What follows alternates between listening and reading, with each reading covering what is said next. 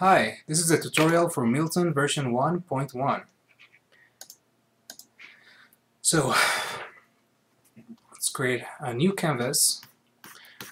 You can move around by pressing space and dragging. That's how you move around. You can zoom in with Ctrl plus and Ctrl minus, or with the mouse wheel, and if you have touch on your touch is not supported, but use your mouse wheel or Ctrl plus and Ctrl minus. You can hide or show the GUI with tab, and control the opacity with the number keys. So 1 is 10%, 2 is 20, 3 is 30, up until 9, which is 90, and 0 is 100%, so full opacity. You can also use the brushes window, so to control the brush size and the opacity, which looks cool, but honestly it's just much faster to use the keyboard. So I guess my first tip is to always use the keyboard. Always learn the keyboard shortcut, because for everything in Milton there is a keyboard shortcut, except well, not everything, but most things. Now, so the Milton canvases are always being saved, but this has not been actually saved to a file. So we're gonna open an existing canvas, and it's gonna ask us if we want to save. So we're gonna say no, we don't want to save, and that means we're gonna lose our work. But if we by any chance have been working for like 2 hours, we could lose our work. So you have to be careful. If it asks you to save, you might want to read and say, yeah, I want to save. So no, at this moment we don't want to save. So open. We're gonna open this, and this drawing of my dog. I'm gonna open the eyedropper tool. So the eyedropper tool, which didn't open, eyedropper tool, chooses the color which you're hovering over. So as you can see, the color picker is dynamically updating whatever color I am hovering my cursor over, which is useful when you're painting.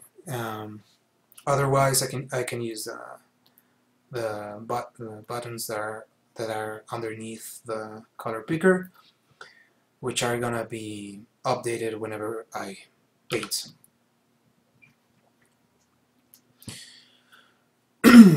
What else? I can make layers invisible. I can move them up or down. But I'm guessing you know how to use layers. But if you don't, you can double click to hide the layers window.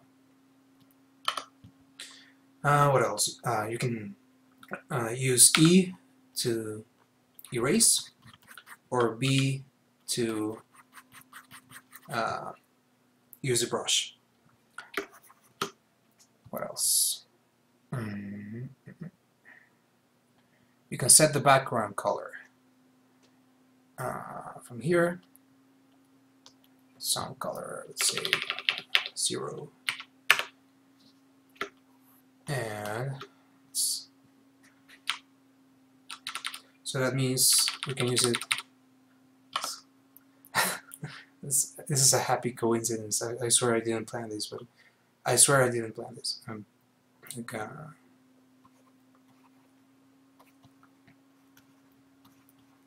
Blackboard.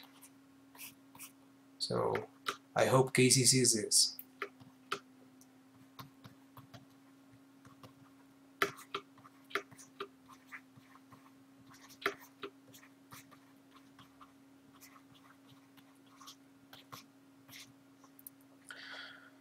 And so yeah, that's my dog.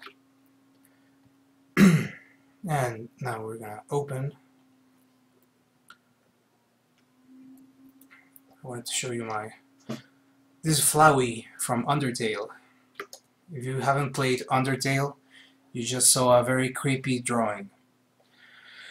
But this is my fan art for Undertale that has drawing here, one of the teeth. We're gonna. This is a demo, so we can export to a file. So we're gonna go File, Export to Image, and then it says click and drag to select the area to export. So you click and drag. And then it says this is your current selection, and then you can select you can modify the scale. So you scale up, and we're gonna scale. You can also go here and just go like, okay, 20. So our resulting image is gonna be 10K by 10K. So okay, we're gonna say export selection. It's gonna take a while. Right now it's rasterizing the image to memory. Okay, so now it's done, and it's gonna go. We're gonna save it to flowy.png. Now it's saving to PNG. I know that the GUI shouldn't be blocking, but hey. Okay, so it's exported successfully. So, yay! Sorry. And Flowey. Open it. Here it is. And we zoom. Here it is. Our 10K by 10K image, which we can use as a wallpaper to scare our friends. So, how long are we going? 7 minutes. So quickly, I'm going to. This is a very, very old Milton canvas. This is an old guy. Oh, what did I do? Yeah. Oh, right.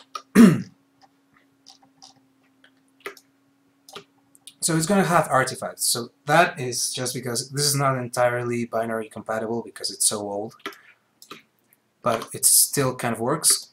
I'm just going to show you that this is like an hour of work from an experienced designer, just to show you that you can actually make some art with this. And I just want to tell you that I hope that you use this program for good. I just hope you use this program, and I hope you enjoy it, and that you show me all the cool stuff you do with it.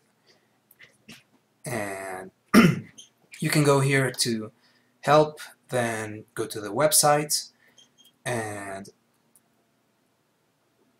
I'm gonna try to set up something where you can post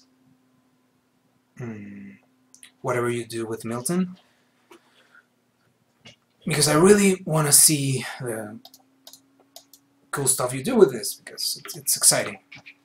And thank you so much for watching this. Thank you so much for downloading. And